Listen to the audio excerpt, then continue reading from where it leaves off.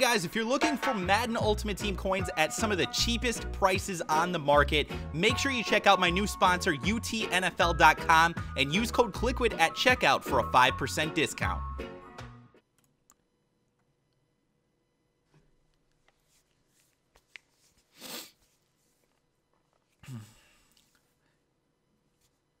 Hey, what is going on, guys? Kliquid here, back again with another Madden 17 Ultimate Team video for you guys.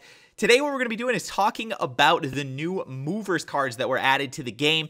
And you guys know me, I like to do things sometimes a little bit differently than other people do. I'm really into rankings lists and things like that. So that's like my favorite type of content to read typically online and watch on YouTube videos and things like that. So what we're going to be doing today is counting down what are, in my opinion, the 10 best cards that they added into the game today as far as the NFL Movers program goes. So, yeah, with that said, let's hop into it. We're going to start off at number 10.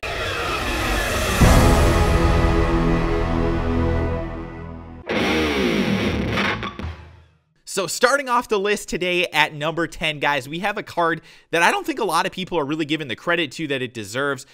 It's DJ Swearinger, 92 overall. This guy's going to the Redskins. Now, I will say this card is not the best card in the game by any means, but I think it has some good attributes. Number one, it actually has some decent speed for a safety at a 91, 95 acceleration as well. The really nice pursuit there at a 94. He also has a 93 hit power, in addition to having deep defender and big hitter chemistries. So those things are all very, very nice. His zone coverage, again, at an 88, not the best, but it's not terrible either. 5'10" is probably the biggest reason why this card isn't a little bit higher on this list. But other than that, I mean, as far as the players that came out today, I do think this is actually one of the best, even though it's actually going for a decent price. So that's the first one on the list today. Up next, we have a wide receiver, and in this case, it is Pierre Wee Garçon, 95 overall, guys. He is going to the 49ers. This guy is a decent wide receiver here. Very solid attributes pretty much across the board here. He does have the slot expert and the chain mover chemistries, 91 speed, 91 catching as well, elusiveness at an 88, 89 spectacular catch. So we're not hearing a lot of really high attributes here, but he does have one thing that is very, very nice, which is that catch in traffic at a 94. That is excellent. That is a really, really nice attribute. So we definitely like to see that, along with the 91 route running. I mean, this card is a 95 overall, so you can imagine that it's probably one of the better receivers that they currently have as far as decently priced ones. So I would say get this card on your squad. Next, we have a running back that is more of a receiver than he is a running back, to be completely honest here, and that is Danny Woodhead. He has the route runner and the slot expert chemistries, despite being, again, a running back. 92 speed, 95 agility, 96 acceleration, 92 carrying, great ball carrier vision at a 94, 94 elusiveness as well. The juke move solid at a 91. The obvious thing that he is not great at is he's tiny. I mean, he's 5'8" with 65 trucking.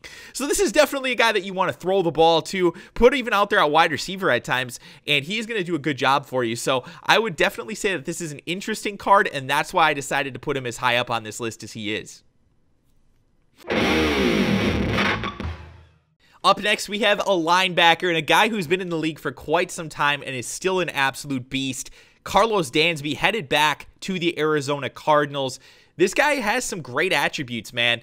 85 speed isn't the best for a user middle linebacker at this point in the game. It's still usable. It's not, like I said, it's not great. But the thing that this guy does have is some really nice attributes if you're not somebody who uses his middle linebacker. He has great awareness at a 95, crazy hit power at a 92, 95 tackling, 93 pursuit, 95 play recognition, 89 zone coverage even. So this is definitely a guy that you do not have to user control, and he is still going to do a great job for pretty much any defense.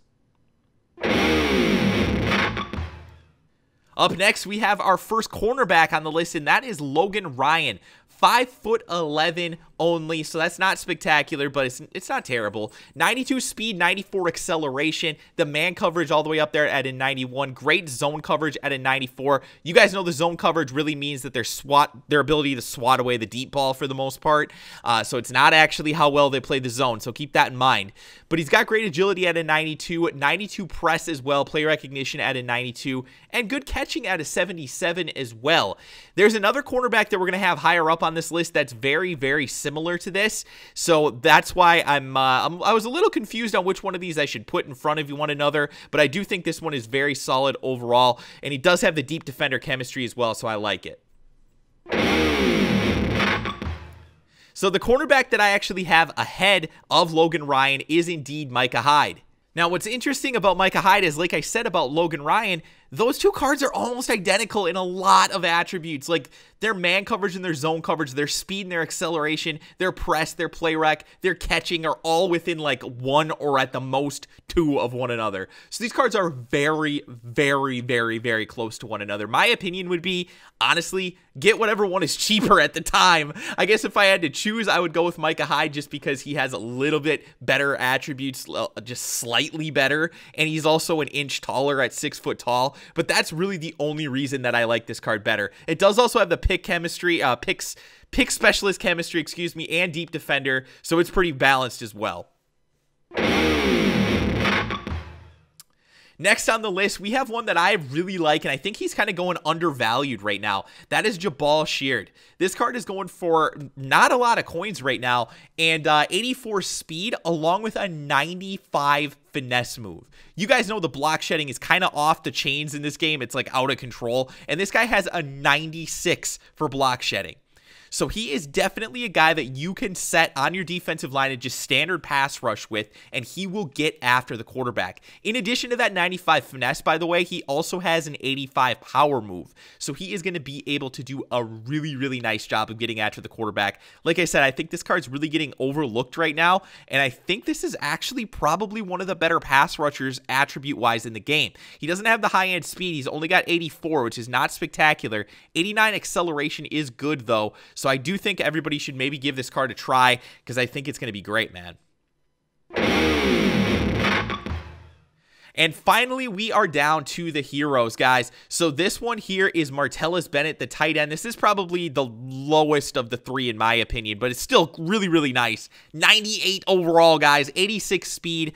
Really, really nice attributes overall. He is a great run blocker as well at an 87. So keep that in mind. He is a very, very balanced tight end, which is a great thing, of course. Great spectacular catch at a 93. Catch in traffic as well, which is extremely valuable, as we all know, for tight ends that go over the middle a lot. He has a nice catch in traffic at a 91 as well. 86 route running will make it so that he does get that separation from the defensive backs if he's against them some of the time. And also, guys, just overall, like I said, his catching attributes in addition to the just standard catching at a 92 are all really, really good. This is a really, really nice card, in addition to it having ×2 Green Bay chemistry and chain mover chemistry. Down to the final two, and we have AJ Boye at number 2. And this is definitely an upgrade from the other cornerbacks that we've already seen on this list. He pretty much has better attributes in just about everything than those guys. He is 6 foot tall, so he's on the taller side for a corner. 94 speed is really, really nice at this point for Madden. There aren't a lot of guys that are just going to straight outrun him. 97 acceleration as well is excellent, along with the fact that he's got 96 agility, 96 man coverage, the 94 zone coverage, 93 press. Play recognition is really good at a 93 as well. His catching isn't the best at a 74, but it's certainly not bad either. But overall, this is definitely a very, very nice card, guys. So I would certainly recommend, if you can afford getting this cornerback, he is probably one of the best cornerbacks in the game right now, maybe aside from the 99 overall guys, but certainly among the guys that are a little bit more affordable, this is an excellent cornerback card, guys. So definitely go check this one out as well. I think he's going to go for a lot. And last but not least, we have the guy that I think pretty much everybody would agree is the best wide receiver that we've seen come out other than Ultimate Legends at this point. And that, of course, is DeSean Jackson, who is now headed to the Tampa Bay Buccaneers. Guys, this guy has the playmaker chemistry, so if you do make those playmaker moves with him with your quarterback, he gets a little bit of a speed burst, which is extremely important, obviously, in this year's game. He also has the deep threat chemistry. Very, very nice chemistry is there for him. And also, guys, 96 speed. That is monstrous for a wide receiver. He also has crazy catching attributes. The 96 spectacular catch, that is going to be extremely difficult to defend, along with the 94 catching. 96 route running as well, which, by the way, that's a little crazy for DeSean Jackson. Let's be real for a minute here. The only thing that I would say DeSean Jackson lacks in is, as usual, his ability to go up and catch the deep ball, as far as like the aggressive catch type of thing, because he does only have a 89 for jumping, and he is only 5'10". But again, he does have the really ridiculous 96 spectacular catch attribute, so in my opinion, that can make up for it. So overall, guys, this is the best one of the bunch in my opinion, but I want to hear from you guys. What do you think? Let me know in the comment section below what you think the best movers card is that they added for the first set of movers. Thanks again, guys. Hopefully you enjoyed this video. If you did, make sure you drop a like and subscribe to the channel if you're new, and I will talk to you guys again soon.